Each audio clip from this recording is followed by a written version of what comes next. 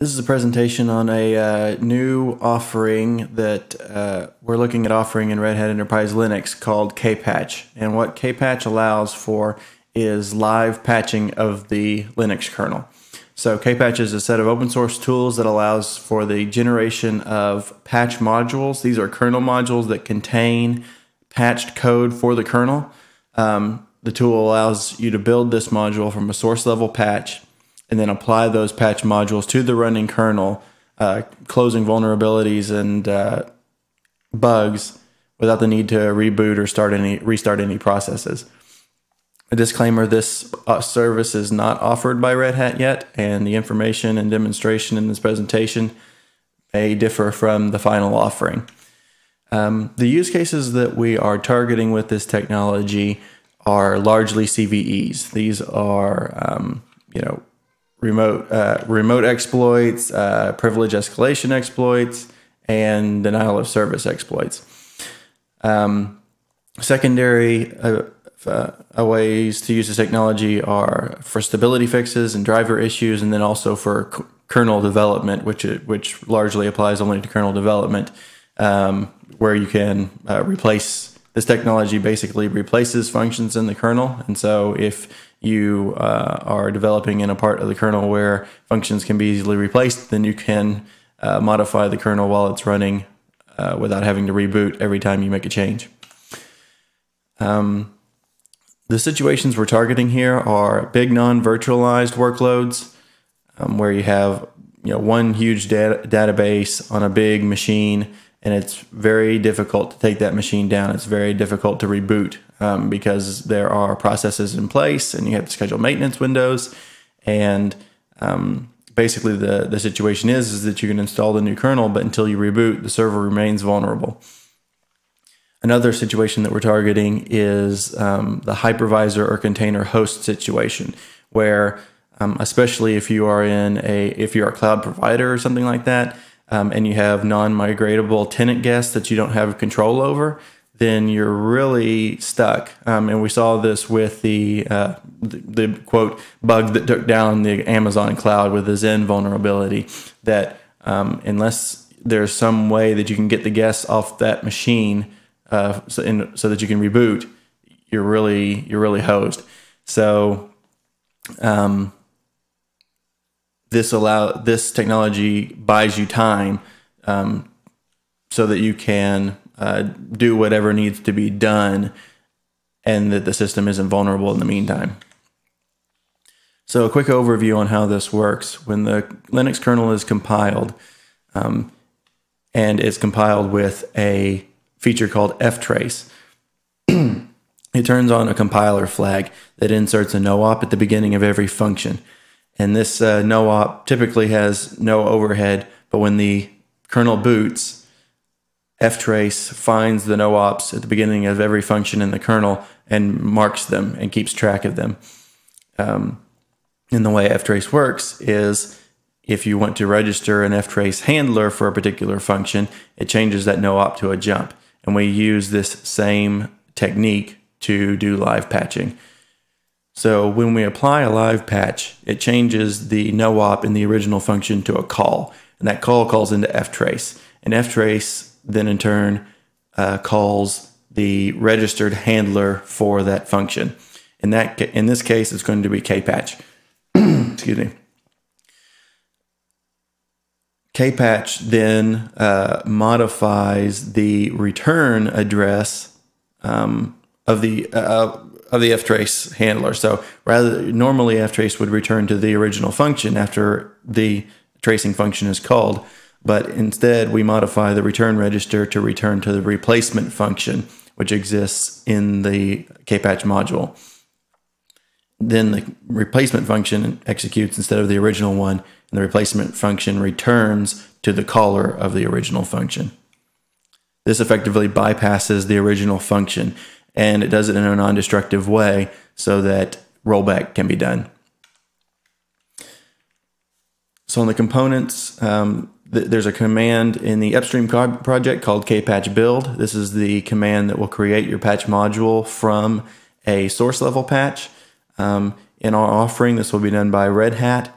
This involves a large amount of human analysis and testing, because the patches that are in the upstream kernel to fix CVEs are not designed to be applied at runtime. And so there are certain pitfalls that need to be checked for when generating a live patch. And this requires a decent amount of kernel expertise. And we're going to create a guide on the pitfalls there. But the thing is, this is all done on the Red Hat side, so customers don't have to worry about this. On the user side, it's very simple. There's the Kpatch command and then Kpatch hotfix modules. And those are delivered in two packages. One's called Kpatch and one's called Kpatch patch. So Kpatch, the Kpatch RPM contains the tool for applying and managing hot patches on the system, and the Kpatch patch RPM contains the actual hotfix modules for the supported kernels. This is basically a man page of the Kpatch command. You can see what the options are here. You've got load, unload, replace. You can get info on hot patches, and Kpatch list will show you the hotfix modules that are installed and which ones are loaded currently in the running kernel. So I'm going to do a quick demo on how this works in practice. So what I have here is a RHEL 7.1 beta machine.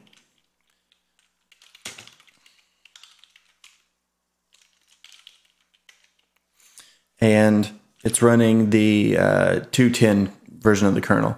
This version of the kernel was vulnerable to a particular CVE, and I have the program that exploits that CVE called test case here on this system. So it's a denial of service exploit, and so when I run this, it will either hang or crash the machine. So I'm going to sync my file system to reduce the risk of corruption here, and then run the test case. Oh, and you can see that it crashed the machine and it's rebooting here. So in the event that a CVE like this is exposed, Red Hat will create a Kpatch module and then deliver it through the Kpatch mechanism.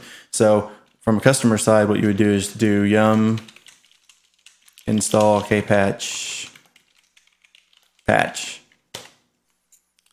And what that will do is install the Kpatch patch and package and the Kpatch package for the command line utility that's going to manage these hotfixes. There's a delay when installing the Kpatch patch package because as part of a post-install hook, it's going to install the hot patch modules into your init ramfs. That way the patch is applied as early in the boot process as it possibly can. It can't become part of the kernel image, not without a reboot. But if you do reboot into the same version of the kernel that's vulnerable, these hot fixes will be applied as soon as possible. So now if we do a Kpatch list, you can see that we have a Kpatch module installed for this kernel version, and it's currently loaded into the kernel. And if you look at your kernel log, you can see that a Kpatch has been loaded. So now if we run the exploit, you can see that it doesn't crash the machine and it doesn't hang the machine. It seg faults like it should, which is great. We didn't reboot, and we've closed the CVE fix, and we've closed the CVE exploit. So now what we can do in the normal workflow, what you would do is then install the version of the kernel that isn't vulnerable.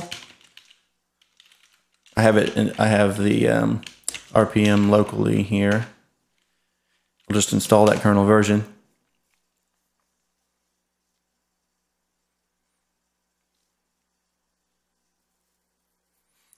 Almost there. All right.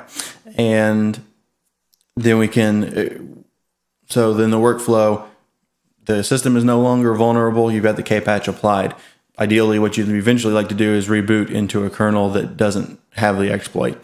And so you can install the kernel at any point, and then during your next maintenance window, or the next time you can schedule any downtime, you can reboot. This will boot into the new version of the kernel, which isn't vulnerable.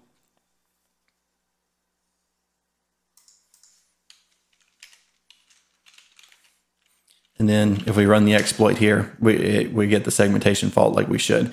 And if you do a Kpatch list, you can see that the module for the old version of the kernel that we were running is still installed, but there are no patch modules loaded for this kernel version that we're running. And then if a CVE comes out for the version of the kernel that we're on, then that will be included in the Kpatch patch module. The version number on that package will rev, and when you do a yum update, it'll pull down the new hotfixes for the kernel, for any kernel version that you're running.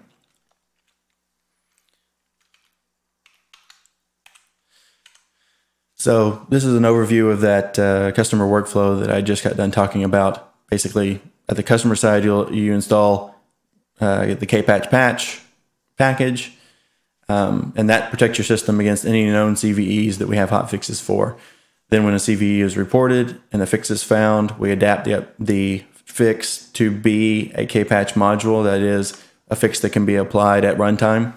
And then we add that hotfix module to the Kpatch patch RPM and then bump the package version.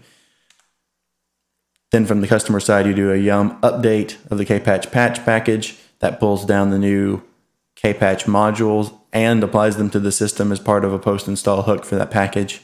The system's now protected. You install the new version of the kernel that contains the fix, and then you reboot during your next maintenance window. The current state of the project is under active development. It's completely open. We actually, the Kpatch user space tools are actually managed in a GitHub repository. We track issues and pull requests through GitHub. We're working in the upstream kernel to get the code that actually applies the hotfix into the upstream kernel, and to have a common API with other approaches out there. We are incrementally getting the feature set accepted upstream, and the first driver with basic functionality hopefully will be in the 320 release of the Linux kernel. This is some information about the project, the two primary developers, mailing list, the GitHub repository. Hopefully this demonstration was useful to you, and we hope to get this technology out as soon as possible.